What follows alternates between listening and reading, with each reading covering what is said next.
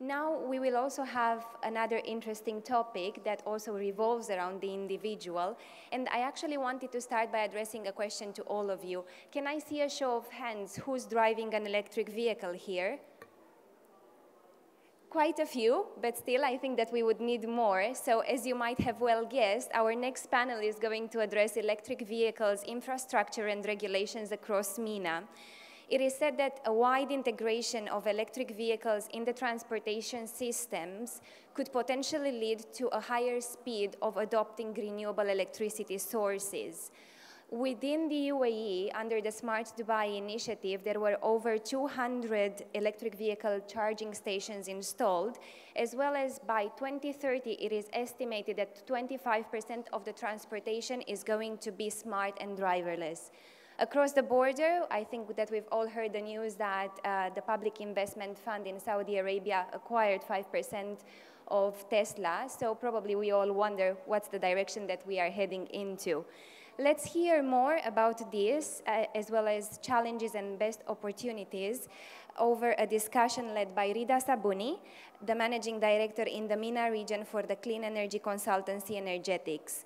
Rida has been for over a decade leading the development of a variety of clean energy technologies, programs, and best practices. And prior to coming to the region, he was providing strategic consulting support to the US Department of Energy, US national laboratories, and government clients. Please join us on the stage, Rida. And let's give him a big round. Alongside him, let me also invite our panelists, Samer Alawi, the CEO of FutureLink and Green Parking, Stéphane Gobert, Senior Strategy Manager at NG Mescat, Steve Severance, leading the Program Management and Marketing for Masdar City, and lastly, Mark Carson, Director of Customer Experience and Quality for Renault MENA. Thank you very much, and over to you, Rida.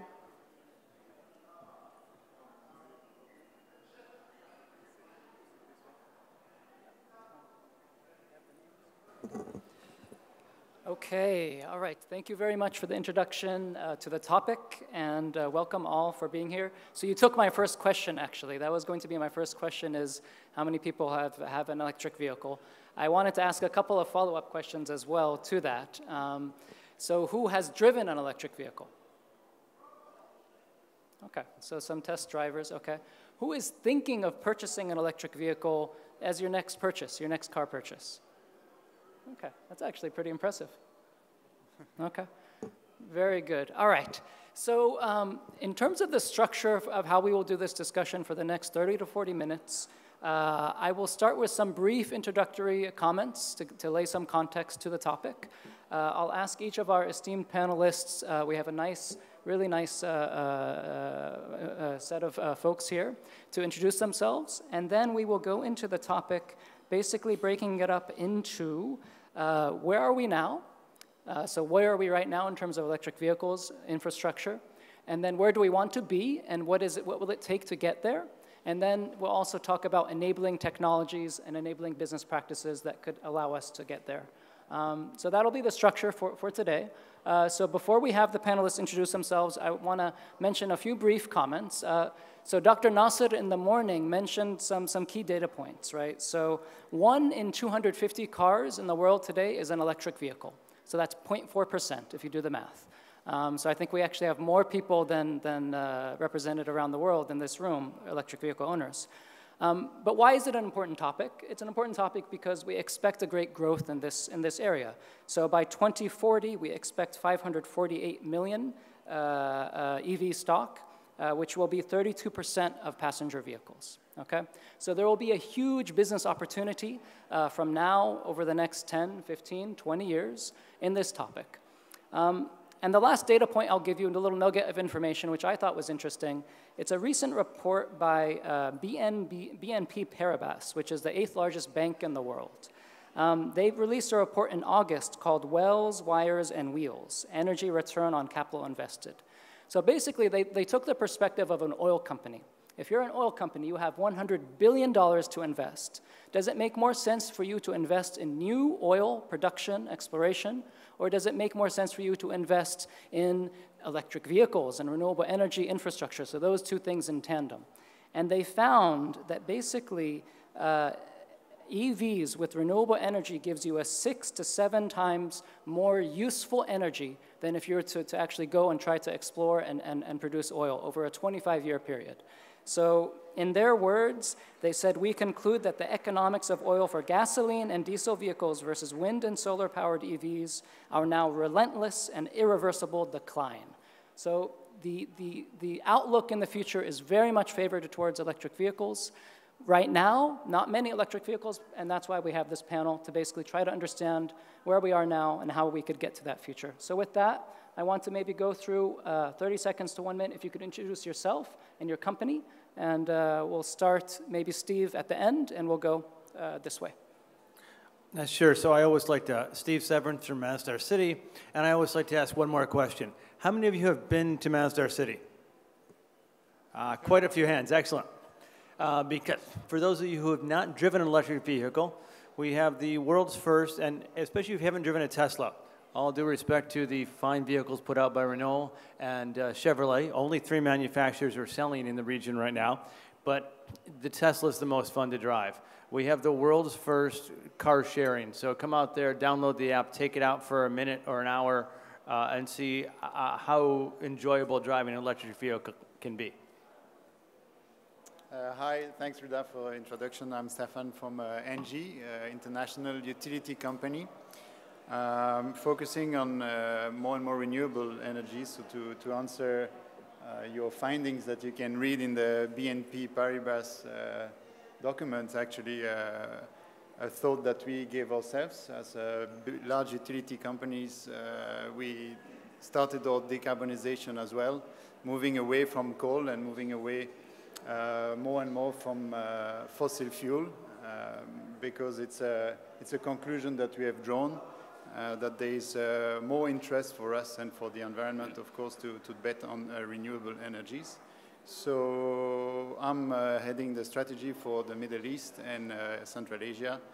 And also I'm glad to share with you that we have within the CBC a working group called the Future Mobility Club, and I'm co-heading this think tank, very interesting, with some of the members here, Sam on my right-hand side, and I would like to engage you with this group, and you can find more information within ourselves. But we're trying to bring more awareness downstream regarding future mobility, not only electric vehicles, as we are going to talk today, but also future fuels downstream to the users like you, who are going to change, because there's no doubt about this. There will be a change. If you're thinking about buying a car, it's probably the last time you're going to buy an internal combustion engine car, but also trying to build bridge with the governments, bring awareness, share experience on what has been done in other cities, and see how we can create new markets and new interests towards the environment. Thank you. Sam.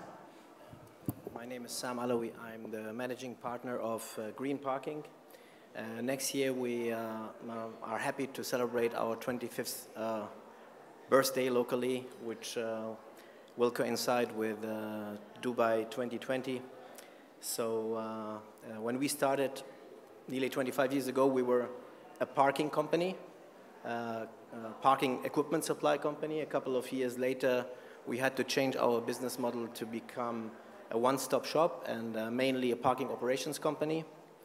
And throughout these 24 years, the name Green Parking says it. It's our trademark and means that any system or service we provide must have an environmental benefit compared to competing systems. So this is what we stand for, and this is why we entered the EV infrastructure business, the charger business, around 8 years ago in Dubai, because we wanted to have our car parks equipped with a facility to charge electric vehicles at a time where nobody was thinking about electric vehicles in the region, because we are, of course, a petrol state company. But We knew that at some stage it will come, and when His Highness Sheikh Mohammed took the initiative to make Dubai and the UAE leading in green economy, DEWA was then ready to issue the first tenders for electric vehicle networks, and at that time we were then ready with our team to work together with DEWA to provide the first electric vehicle charging networks in the UAE. And by now we have basically two lines of business. The first one is selling chargers and software for the EV network, and the second one is building an EV network ourselves, which we started with 2 years ago. We can say that excluding the Tesla chargers, we have around 80% market share in the UAE and Oman by now. Excellent, thank you. Mark. Hi, I'm Mark Carson. I'm the Customer Experience and Quality Director for Renault Middle East. We obviously were the first manufacturer to bring electric cars in the region, which starts back in 2012 when we first entered with the Twizy. For those of you that know outside of the Middle East, the Zoe is probably, which is our small electric car, is the market leader in Europe for sales, and we've developed a range of vehicles, not just the LCV as well. Renault is not just about electric cars. We're looking about, obviously, renewables, recyclables. It's more about the ecosystem. So we're looking at what we can also do with the vehicle for you in Europe to take electricity from the vehicle to power your residence. So electric infrastructure is a lot more than just the vehicle. And as you will see over the coming probably 5 years, the automotive industry is going through a big revolution at the moment with connected cars and various other different things. So we see even with the customer experience and the customer purchase will change. And we talked earlier about, you said how many people are thinking. We're probably looking at people will more lease, more tech companies will be becoming involved in leasing, so we see a big change, but it will be driven by electrification, for sure. Okay. So let's start with just the current status. So where are we now? If Samir, maybe you could start us out. You have this 80% market share. How are we maybe talk in terms of Dubai, talk in terms of UAE, and if you could expand it out to Oman, even across the region, whatever knowledge, and I want to encourage the panelists to jump in as needed. Let's give everyone a lay of the land across the MENA region as much as we can. Hello? Yeah. First of all, I'm happy to say that the UAE has by now achieved one of the best ratios in the world between the number of chargers being installed and the number of cars. So that by itself is, one of the 3 best companies in the world in this kind of ratio. So we have around, I would say, 600 chargers now in Dubai. But the problem is that this number of chargers available is unevenly distributed. So we have more than 80% of the network available in Dubai, mainly driven by DEWA, and the other 20% are in the neighboring Emirates. So as we are a very small group, I just want to give you a small story that happened to me two weeks ago. So first of all, I'm very glad and proud that my son, he is 15 years old, is joining this panel discussion, because everything we're doing here is actually not going to affect us very much, it's actually for the future generations. Yeah? And 2 weeks ago, I wanted to spend a weekend with him in a hotel, in a 5-star hotel in Abu Dhabi. So we took our i3, which is a standard electric vehicle car, has a range of around 200 kilometers, and we said, let's drive over to Abu Dhabi to play some tennis and spend the weekend there. So we drove to this 5-star hotel, nearly had 30 kilometers left on the battery when we arrived, and then found out that this 5-star hotel doesn't have electric vehicle charger. Okay. It was good that we took our home charger with us, which, you know, charges 5 kilometers per hour. So there was a socket in the parking, you know, we could use that. And then, unfortunately, this 5-star hotel, which is as big as a city, did not have a tennis court. So then we said, okay, playing tennis without a tennis court is not good. Let's drive to another hotel. And that other hotel on the same island that had a tennis court was 30 kilometers away. So we jumped in the car, we drove to that hotel, we asked, where is your charger? Again, that hotel had no charger. So we said, doesn't matter, allow us to go to the parking, we will take the home charger, and then we will plug it for a couple of hours, and then we're able to return. So the valet parking allowed us in. And then when we reached down, we wanted to charge, we had 5 security guards encircling on us and say, what are you doing here? We said, well, we want to charge the car. Oh no, if you do this, the whole electricity of the hotel will collapse. We said, no, it's just charging a buggy, which you have here. So they had to call the head of engineering. I had to download the specification of the charger, the specification of the car. Took us an hour before he made an exception so we could charge the car and just drive back after a couple of hours. This is a small example which happens every day. If you want to drive to Abu Dhabi, the reason for that is that the hotels are afraid to purchase chargers because there is no official approval yet for the installation of these kind of chargers in Abu Dhabi. It will come shortly, but it gives you an indication of where we are standing with respect to the network at the moment. Even within a country like the UAE with different emirates.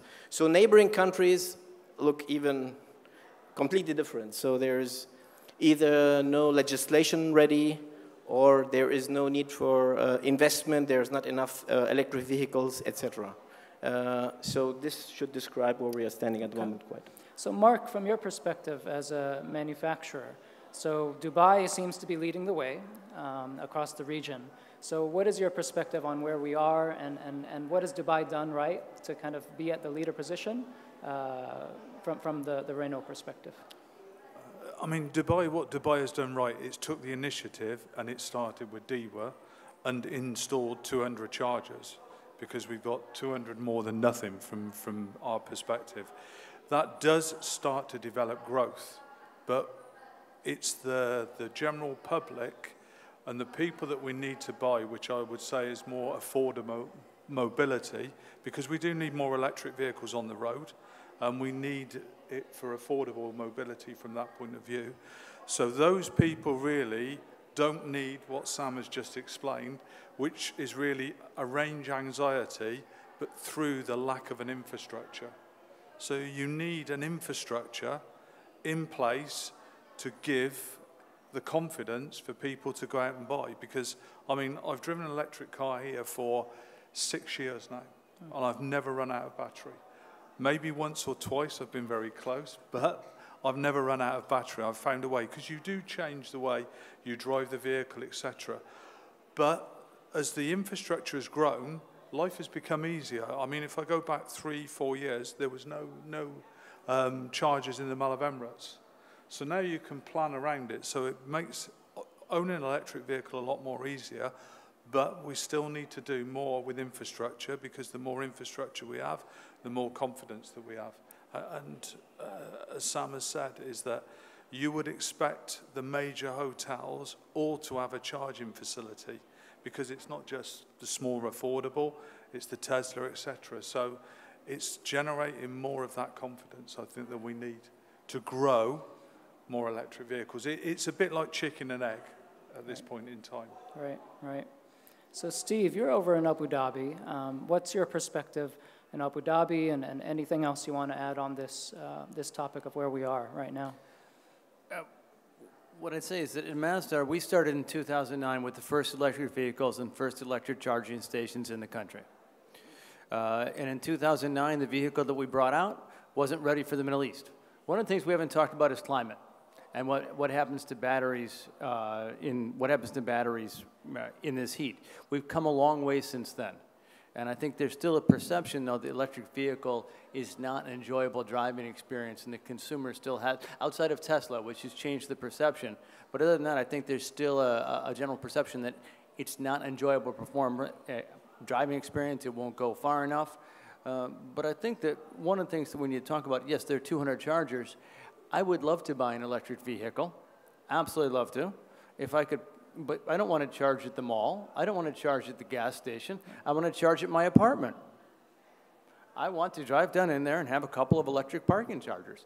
But right now, there's no incentive for, if I have to pay for it myself and hook it up to my own meter and get NOCs from everyone and their brother, this is just more than triple the price of the car charger. The building owner doesn't want to put it in because only DEWA can sell power. So everything you've done for green parking, you have not done it on an investment basis. You've done it for DEWA. So Mazdar's invested in London, but on a risk-sharing basis, where we're actually putting in the chargers and selling power in a way that we put in renewable energy and sell renewable energy. We need and then there is the car pricing. And this is we'll hit Mark a little bit for this. I won't pick on Mark. I'm going to pick on a competitor, because I'm an American. I can lease a Chevy Bolt for $500 US in America. That includes a bit of a federal tax credit, but it's $500 a month. That is 1,900 dirhams. What can you lease for 1,900 dirhams here? It's not nearly as nice as the Chevy Bolt, but if I want to lease a Chevy Bolt here, it's over 4,000 dirhams a month. That's over $1,100 a month for a car. That's not affordable for most people. But 1,900 is affordable for most people. So we need to look at the regulations. And I will also say that would love to standardize between Abu Dhabi and Dubai. When we put in, we needed 20 chargers at Masdar. So we put them in. And we worked with your company. But despite the fact that you have 80% of the DEWA market, you weren't cleared yet for ADDC. We couldn't understand it, and you couldn't understand it, but it's taken that long, and there is, like, unfortunately, too many things in Abu Dhabi and Dubai. There's not a path toward unification. And when you're driving gasoline cars, internal combustion engines, that really doesn't matter. But for the electric vehicle and the infrastructure, we need a lot more working together across the 7 Emirates to put that infrastructure in. Yeah, sure, Sam. Yeah, if I may answer everything that you said, which was incredibly interesting. Well, the first thing I have to say, well, we have 3 different product lines. One is what I explained before, is selling chargers and software, mainly to DEWA and other power entities. The other one is we have invested to create our own EV network from Abu Dhabi to Oman. So these are all our chargers, paid by us, invested by us, and they are free of charge to anybody who wants to use them. And they will continue to be free of charge to anybody who wants to use them, because in this case of the network, our cooperation partners are the hotels. And they want to have these kind of people driving these cars to come to their facility, so we are cooperating with them. And the third product line that we have, which is actually the most successful product line we have at the moment, is the example you mentioned for the towers. So, or for the communities. So we have a lot of contracts with communities at the moment that need to install 1 or 2 or 3 chargers for the couple of cars that they have, but they don't want to incur the overheads, the costs of managing a charging that costs 9 dirhams. And through our app that we have developed for the network, we have now a solution for them. We take over the hassle of charging the car, taking the payment through the app and the credit card and paying it back to the operator, and organizing who is allowed to charge for how many hours and during what time of the day. So these are the business models that derive out of experience, and that is what we see is going to happen in the next couple of years, although there is not going to be a lot of cars because the manufacturers are not willing to sell in this region. This is the biggest problem that we have at the moment. They all want to sell in Europe, and they want to trade the carbon emissions because they get a lot of rewards for selling the cars in Europe now. And so we're not going to have a lot of cars, but for those cars that are there, every building, at least in Dubai, that's going to be built in future must have these facilities. So we are going to have an overkill of chargers in the next couple of years. Maybe we will have more chargers than cars. the way I see it going. So I want Mark to respond to this, but I first want to give, if I could give Stefan a chance to get into the conversation. So Stefan, from your perspective, from NG's perspective, where are we now, and what is your vision? Where do you think we could be going towards in the UAE and across the region? Well, many big questions just got raised in a few minutes. These are typically questions we try to convey when we gather together the Future Mobility Club. I hear awareness, I hear lack of B2B investments. However, from our perspective, we are a little bit like the DIWA back in France, so we are a large utility provider in Europe and also in this part of the world. And we want to take part obviously to the green mobility. We are very interested in that. We are committed to electric mobility in other parts of the world.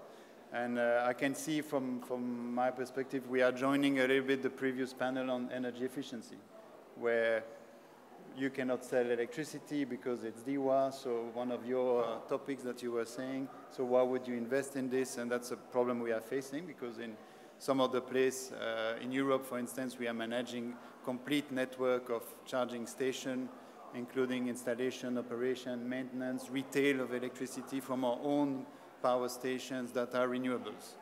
Perfect virtuous circle. And we would like to do this in this region, but the power chain is very integrated, and in the case of Dubai, only DIWA can sell electricity. Unless it's behind the meter, then you still pay your bill to DIWA, so they don't really mind what you're doing. So when you're talking about common areas, it's the same for energy efficiency. Our owner would install solar panels on his roof for his tenants because he doesn't pay the bill. So these are big questions we're trying to address. And I'm glad that Sam has also started to promote some solutions. However, from our perspective, we see that government, especially in Dubai, but more and more in Abu Dhabi and in Saudi Arabia, is committed, and is actually more committed than the B2B sector, because they don't understand yet the economic value of having a couple of charging stations in their hotels, for example, because they would attract new customers that would choose to go there instead of the hotel next door. So that's something which is already understood in Europe. So restaurant A would have invested in 2 charging stations because the next door restaurant people cannot charge. So there is economic value in investing in this. And second, to bounce back on what Mark was saying, the behavior, it's a change of behavior. You don't go to the petrol station as we do to charge your car. You don't need to have a lot of those DIWA charging stations. These are more on an emergency. You charge at night at home, you charge in the office, you charge when you go to that hotel or that restaurant. So there's still a lack of understanding from the users, and we're trying to work on this. That would drive the change, so they can invest in an electric vehicle that is expensive if you look at the bill today, but over time, the total cost of ownership is cheaper. As of today, it's already economically viable. So in the next 2 years, there will be no other choice. That will be the only rational choice for a buyer. So if we compare to commitment from cities, I think Dubai should reach to that goal if they want to be smart, if they want to have a certain level of happiness of the inhabitants, citizens, if they want to drive future development, and they are serious about environment, they will definitely move on to policies that are similar to what we see in Europe. We are operating in Rotterdam, for example. We have a 20 years commitment to operate 3,000 charging stations in the city of Rotterdam, and it's growing. It will be even more. We are installing them until 2020. And that is a strong message for the citizens. It is the second largest economic zone in the Netherlands. So it has a huge port, huge level of business. Everybody understands the role of electric mobility.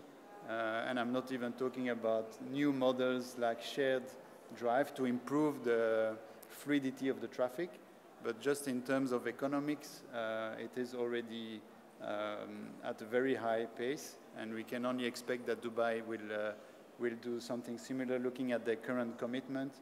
Today, just to give you a number, there's less than 1,000 car registered, electric car registered, but Dubai has a target of 40,000 cars by 2030. So it's a bit back to the chicken and egg story. It's a bit difficult. Dubai and Abu Dhabi or even Saudi Arabia with new cities coming up, sustainable cities, they do their share. They commit to a certain percentage of the governmental vehicles. They committed to install infrastructure, but B2B sector, the business sector has also to do its part, and us as user, we need to do again our calculation, our math, and see that it's actually viable, and we can, all of us, have an impact on the environment. We don't need just to look at how much it costs today, but we should look at the lifetime of an electric vehicle and see what we can do also as user. Mm-hmm. So 40,000 vehicles by 2030. So Mark, I'm going to ask you, but first of all, I want to remind the audience, if you have questions, you could go to Slido. I don't know if you want to show that slide, but if you have questions, I'll be checking that and we'll be answering your questions. So Mark, perspective of the OEMs, how do we get to that target? If that is our vision, how do we make sure we have more models in the UAE and we're more like Europe? What is the pathway to get there? It's a very good question, and there are so many different answers that you can go through. If I come back to one thing from last year, what we actually did last year was we actually put on a leasing program for electric vehicle for 1,999 dirhams. And in 3 months, we had one person take up. So it was a loss leader to us. We did it for a loss. We knew we'd make a loss on it for what we were looking at, but it was try to drive some awareness and see what participation that we could get. So that's one of the first challenges, because I think we can all sell to fleet, but the general user, they need to be converted to go to electric car. I mean, for me, I've driven one. I don't really want to go back to an internal combustion engine. I'm quite happy. I'm converted from that point of view. But for the manufacturers, the big thing that we face as manufacturers is supply and demand. And on the basis that in Europe at the moment, they're going through an emission program called WLTP, where they have to lower to various different targets. And the only way we can, as manufacturers, reach those targets is a lot of electrification. So the demand for electric vehicles in Europe is very high. We can only build X amount. That's the problem. So our allocation will always be favorable there, because as a manufacturer, we have to meet those emissions targets, is one thing, because the fines and the penalties are astronomical. And so everyone, in all manufacturers, even in, I would say, in the premium, the luxury car segment, are treating the Europe market. But the other problem that we face is if we could bring 5,000 electric vehicles here to sell next year, the question is, could we sell them? And if I honestly have to say at this moment in time, today, we couldn't. So we're faced a twofold thing. If we can start to generate demand and people buy in and we can drive it forward, we will be able to get the supply. That's the one thing we face, is getting the supply. So we really do need the awareness to be raised with a number of things. And as Sam said, we will end up with more charging stations than cars. And in some ways, that's quite sad, in the fact is that we should probably have it should be a 30% ratio at this moment in time, and we're not there. And that's where we need to be. So I think we're all very passionate about this, and we're all working and pushing really hard. As Stefan says, FMC Club do lots and lots of events, lots of things we try and push to get electrification. But we probably also need is government and other investors to obviously understand and raise the awareness. I know that the government was 20%. You needed to be green vehicles, but that's hybrid as well. Mm-hmm. So hybrid is not pure EV. It's reducing carbon emissions, but not totally. So we really do need a big push in that area. we can talk about incentives, we can talk about so many different things, but even if we did have incentives, the question has to be, would people still buy? So we started with incentives with, obviously, the SALIC was no registration, the various different things that the charging was free. A lot of people say we need to do more on incentives, which if we look at the Europe model, or a lot in some of the main countries, there is a subsistence to the buyer, obviously, to buy the vehicle, because the vehicles are quite highly priced. We have to acknowledge that because of the cost of the battery, but as the technology improves, the cost is coming down. But then when you look at Europe, you rent the battery. So there's so many different things to explore and possibly put into place which will make it more attractive. But to be attractive, we have to convince the consumer that electric vehicle is the right thing to drive. Mm-hmm. So I think that's the one thing. Once you're convinced, you'll buy into it. And I think our generation are the ones that need convincing. Where we need to convince, and I've always been very strong on this point, is it's the future, the new generation, the 15, 16-year-olds that are going to leave school and start to drive. We need them to push this through, because they're the ones that are very technology related. They're the ones that will believe in an electric car and won't think anything more of it, because they won't have lived the internal combustion engine. So from that point, we really do need to look at the youth to push this through. And as you say, by 40,000 vehicles is a lot of vehicles in a considerable short space of time, to be fair. Samir, you want to add something? Yeah. And then Steve. Yeah, thanks. I have to say that I'm extremely disappointed by the European manufacturers of cars. Extremely disappointed. Because if you look next, this is nothing personal, yeah? Because if you look at what's going to happen next year, we're going to have more than 1,000 Model 3 Teslas coming to the UAE, which is basically doubling the number of all electric vehicles that's happening now. So also Tesla is, not dependent on any kind of subsidies. It's not dependent. If you look at the price-quality ratio of the Model 3, if you look at the price-quality ratio, it is reasonable for the people here to consider buying it. And I certainly believe, after having worked with many stakeholders over the last couple of years, that this industry needs a visionary like Elon Musk to succeed. Yeah. So you can't do everything 100% perfect in this industry, because you need the speed. So what Elon Musk has done, he has taken a car, he has ripped it out, everything which is inside, went to a Chinese computer store, took a monitor, screwed it inside the car, and said, well, this car you can have for a price that, satisfied the demand. And the people are happy with that. It's basically the 80-20 rule, yeah? You can achieve 80% of a certain result by investing 20% of the efforts. And everything I've seen so far, European manufacturers, they still in the old thinking of wanting to do everything 100% perfect. And once they're ready with their cars, the market is already gone. Technology has advanced. And this is something a visionary like Elon Musk is always a step ahead. And the only one we saw so far matching this kind of visions is the former CEO of Renault, Carlos Ghosn, who has been the leader of electric vehicle driving in Europe, who is unfortunately no longer in control.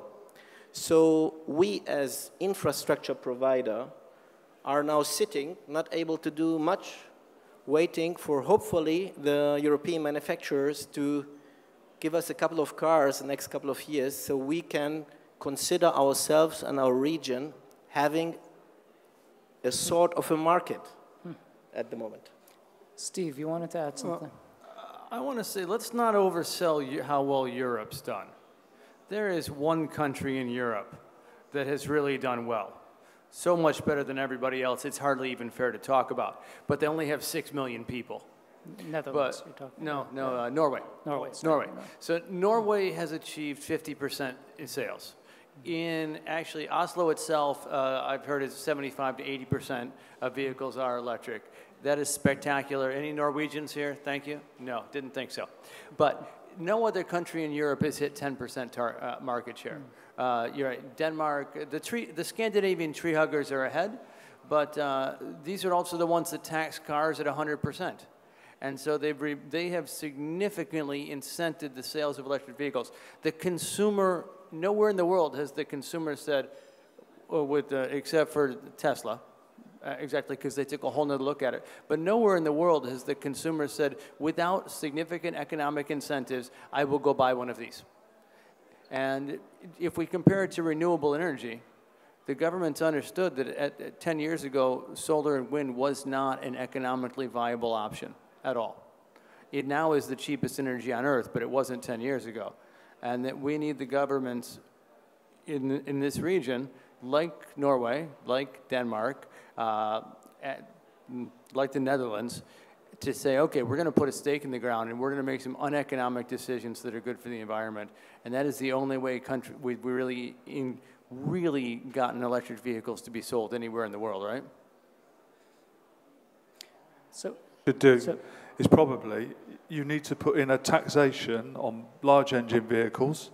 You take that taxation and you give it back as a subsidy for electric vehicles. It's a bonus-malus system. And that's the only way you can drive it. It's the only way it's worked. Yeah. It's the only places that it's worked have done exactly what you're talking about. It works well. So we've talked about economic incentives. We talked about the role of government. So Stefan, maybe what about the role of new technologies, new business models? What do you think is going to take us to the next level? Well, again, big questions that we are raising here. Yeah, taxations in the oil region is difficult. So just to answer Stephen, but we know that at the world scale level, probably the last one standing in terms of cost of oil will be this part of the world. And I think that even if we reach a bit like the report you were mentioning, if we are in the 10 to 20 US dollars a barrel, there will be a shift towards electric mobility and also towards renewable energy. This is a bet that we have taken at ENGIE. We are into decarbonization. We believe a lot in electric mobility. We started with our own fleet, but as we talked about, I think we have to start with the 20% that is highly polluting. So if you talk about policies, we still see here and there those big buses, with that black smoke on the highway. These buses have been amortized for 30 years and they're still on the road. The same with the construction trucks. So we have to work on this, the public transport. So these are new business models, electric buses that we at ENGIE we have invested in those in Latin America where the models are viable. We hope it would come here, but we could imagine that in the near future, greenification of your own fleet, whether you are public with your buses or a construction company with your staff transport. This is what we have done. We are doing this in some of our European countries, but also Latin America. And if we can also club this with renewable energy and then close the loop, and we can see that over 25 years' time, with the length of the life length of those batteries, very little moving parts in those vehicles, you can keep them for 10 years. Again, Elon Musk, our best friend, is almost guaranteeing lifetime for his new car, so unlimited mileage. That's how strong he believes that this vehicle can last in time. So once you add all these changes in technologies and renewable energies, but also less use of that huge, that fossil fuel is available today, so it's very tempting, of course, to continue tap into this. But for this region, it's already the case. Moving towards renewable energy makes more sense for this kind of region, for the oil-based countries, so they can retail their oil to other countries that are more in need and that are willing to pay for it. So if they start to cut subsidies more and more on fuel, on diesel, gasoline, as we have seen. Some we've been here quite long enough to see one tank has doubled over the last 10 years. So economically, disregard the fact and the price of the price tag of the electric vehicle. It will become the norm. And we can add on this what we see, shared mobility. We truly believe that the future of mobility is also through shared. We were talking new generation. In my office, I have a lot of new young people, newcomers from across the world. Most of them don't have a driving license. They're using transport, and in the city we are well equipped to move towards this. So I think we have a lot of topics around these big questions, but we truly believe in that. So it's a great discussion. Unfortunately, we are running short on time. We had one Slido question, which I'll address very quickly, which is if EVs are charged by coal or gas-based plants, then how will it fall under the green and clean category? I think if it's a coal plant, it is going to be dirty, yes, but the thing is, if we're going towards a renewable future, we will have a completely renewable system with electric vehicles utilizing renewable energy. So I think that's my answer. Do we have time for any more question? No, we do not. Okay, unfortunately, we One question, all right.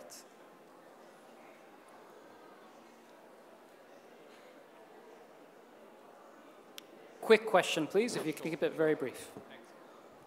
It's to the panel. I don't know much about EVs, but I've seen the Diva charging station. So my question is very simple. There's AC there, there's DC there, and then there are different types.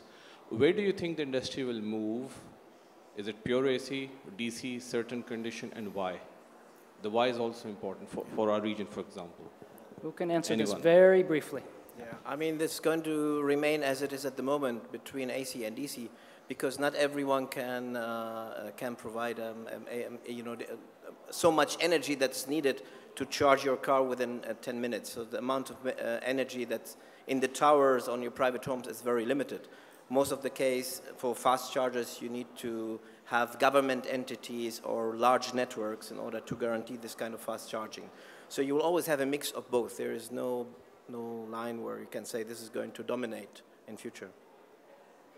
Okay.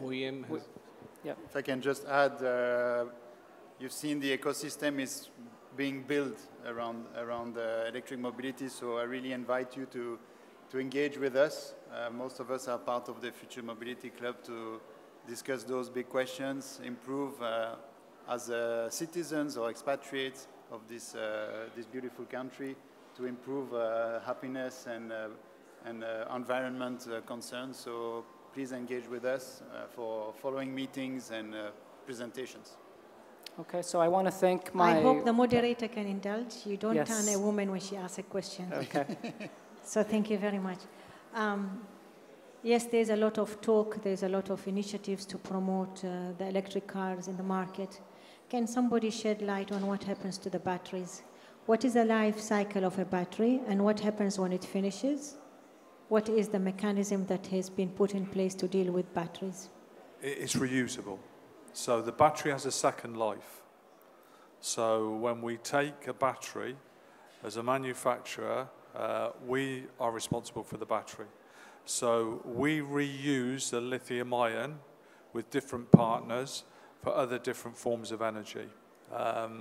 And you will see there's various different programs where we can build battery packs from to supply energy, battery stations. But the batteries are reusable, or the lithium ion is reusable. So it has a second life, which all the OEMs take full responsibility for to ensure that we get the maximum use of the lithium ion in a second life once it becomes, the chemistry has run down for the battery of the vehicle.